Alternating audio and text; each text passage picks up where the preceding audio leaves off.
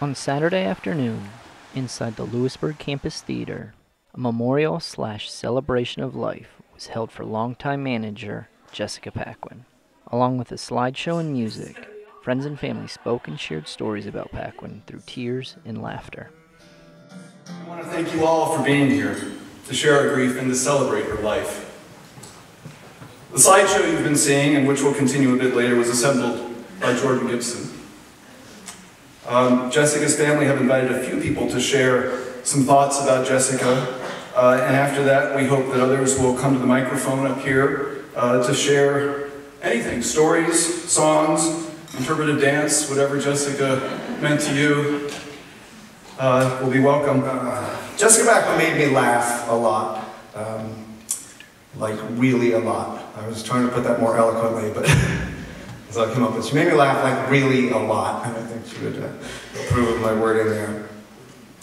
I had the hysterical pleasure of knowing this fun, funny, silly, exuberant woman for about 10 years. I met Jessica and Steve together, surprise, surprise, at the Brasserie, surprise, surprise, 10 years ago, and I liked them immediately, as everyone does. And I remember when they told me they were moving to Lewisburg, I remember thinking, yes, two super cool people for us. And, you know, she had incredible grace, kindness, unspoken class, which means that there was no need to say, you know, wow, this lady has class. You just saw it, you just felt it.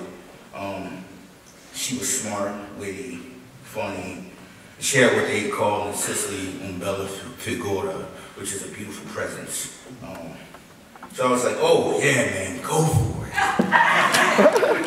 And then Steve walked in. And I was like, you know, and it was like, you ain't got no chance, brother. Forget it.